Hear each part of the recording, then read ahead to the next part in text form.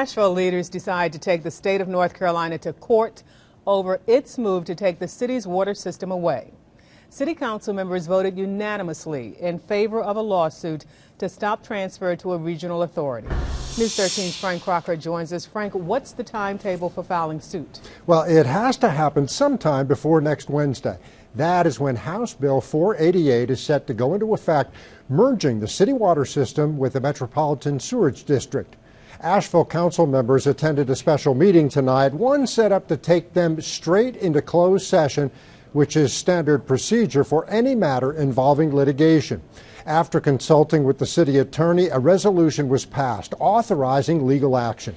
Possible default on city-issued bonds, overall financial stability, also health, sanitation, safety issues for water customers. Some of the reasons officials say the suit must be filed. The immediate goal is a temporary restraining order. There's no way that we'll be able to turn over our system by May 15th, and so we're doing all that we can to make sure that date doesn't happen. And that will be a lawsuit? That will be a lawsuit. And that suit will challenge the validity of the House bill, which is on the governor's desk. If he takes no action, it becomes law. And the Republican-controlled legislature, well, has enough votes to override that veto anyway. So that makes this legal effort even more critical. We're told we will get details on Friday, and that is when the city has scheduled a news conference to talk about a special team being formed to fight for Asheville's water.